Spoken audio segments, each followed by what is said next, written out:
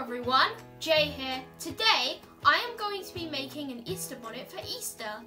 We have made two different Easter bonnets in previous years, which include Chuck from Angry Birds, which was made with a card cone, and also red birds and a giant tree with some golden egg growing off it, which was made entirely from paper mache. The first thing we're going to need to do is have a balloon like this. It's paper, well, newspaper, and glue. The first thing we have to do is paper mache the balloon.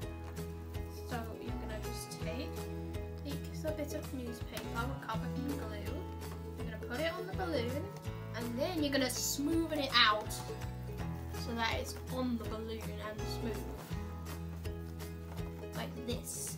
And then all you have to do is cover the balloon in its entirety, other than like the bottom of it. Just grab these and just put it on, and then just smoothen it out, just like that. And you get another piece, put it on, just like so. So this is the last piece. We're just gonna put it on, and then we will just put it onto the radiator. So there.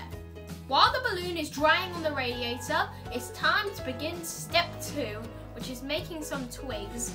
I've already made a few twigs already, but I need to make a lot more than this. How you would do it is have like some newspaper, dip it in the glue, and then twisting it. So I'm going to be continue making a lot more of these sticks, and then when the sticks in the balloon are dry, I can continue making the hat. The balloon and the sticks are dry, and now it's time to pop the balloon and get it out of this circle. There we go. That made a very cool noise. I really like that. And now we are going to be painting these sticks. I've started painting the twigs brown, and here is my progress so far. I'm just finishing off this one, and then once this is finished, I'm going to cover the sapphire in blue feathers, like this, but in blue. Right, so I'm gonna just move on to another one, and once all of these are painted and all the blue feathers have been applied, I will show you. I've feathered these two birds, and I've also made their tails using black feathers. The third bird is still drying on the radiator, and while it is drying, I'm going to be making their facial parts with like these bits here, such as googly eyes. All 3 of the blues have been finished, and here they are.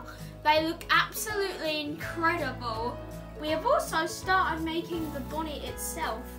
With this grassy material, we've made the grass. As you can see here, we stuck it on with PVA glue. The next thing we are going to be doing is making the basket on the bonnet by getting these twigs, going all around them, and then having them stuck on, and then going like sideways, building up. As you can see, we have started to make the nest, and here is our progress so far.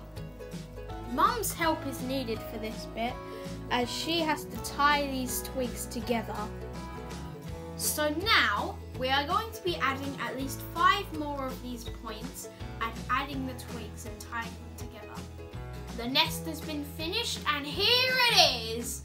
It looks absolutely incredible. We have drawn the words Angry Birds on the front and stuck it on.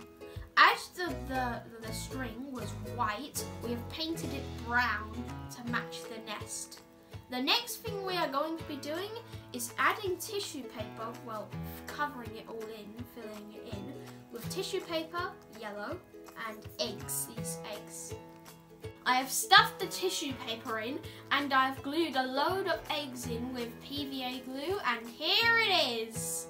The last thing we have to do now is tie the birds in so that they don't move.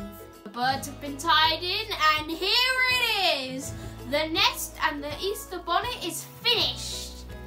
And now it's time to show you it from all the angles. We have the front, we have the side, we have the back, other side. So thanks for watching, everyone. Make sure to like and subscribe. Goodbye!